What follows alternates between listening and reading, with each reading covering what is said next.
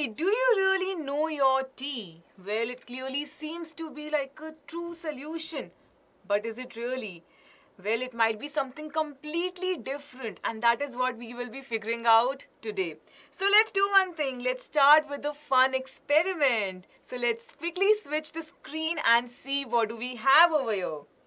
So here on one side, you can see we have a sugar solution, right? And on the other side, we have tea. Now we will be passing light and let's see what happens. So let's use the sugar solution first over here. I hope you all can see this. And let's just dim the light a bit. Alright, so let's pass the light and the path of light is not visible. You can see it, right? Let's try the same with tea now. We'll do the same steps with tea. Alright, now have a look. So what do you see? Tea is scattering light throughout and making the path of light visible. Let's switch back to the main screen and switch on the lights as well. So I suppose we have our first hint about the nature of tea now, isn't it? Alright, so from the experiment that we just performed, we noticed one thing, right? Sugar-water mixture is completely different from tea, for sure, right? To further narrow down the nature of tea, let's do one thing. Let's understand what's a solution. So, a solution is a homogeneous mixture of two or more pure substances. So, when we talk about homogeneous mixtures, they have uniform composition and appearance. But that's not the case with heterogeneous mixtures. In case of heterogeneous mixtures, the particles are not evenly placed, right? And of course, it has uneven composition. Now, in the example that we are discussing over here, we have sugar and water, right? So, sugar is the solute, water is the solvent. Now, you see that in water, sugar was completely dispersed, right? Sugar was distributed evenly. But we still could not see the path. The reason being that the particles of sugar are really small. They are too tiny to scatter light. We have some more examples here with us. So, let's see what do we have. We have water, and in this water we have added some salt. Let's try to pass light now. Well, the path is not visible again. Right, let's try the same with soda water. So I have soda water.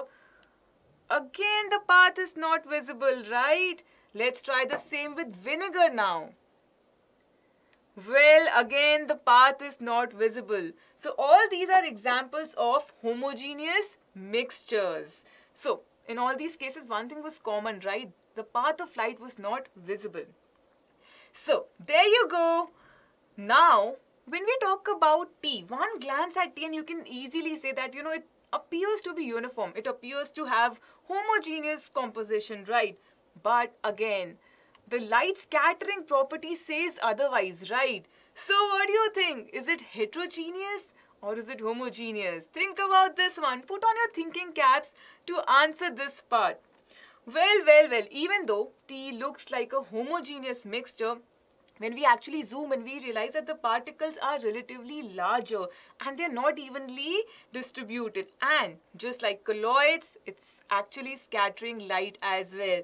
So there you go. Tea is actually a colloid. It's a heterogeneous mixture.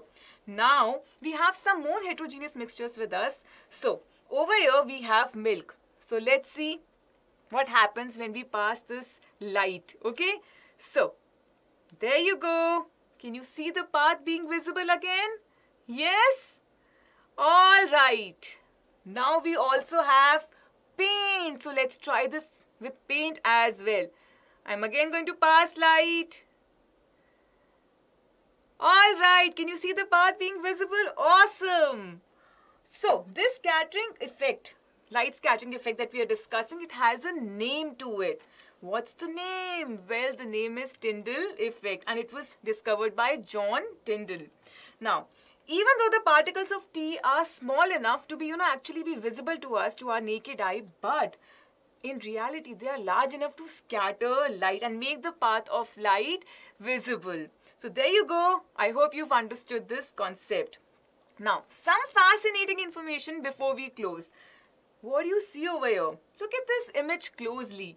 you'll notice that there is smoke in there, right? And the particles of smoke are responsible for scattering light and causing the Tyndall effect. So next time you go for any laser or light show, you'll know that Tyndall effect is in play.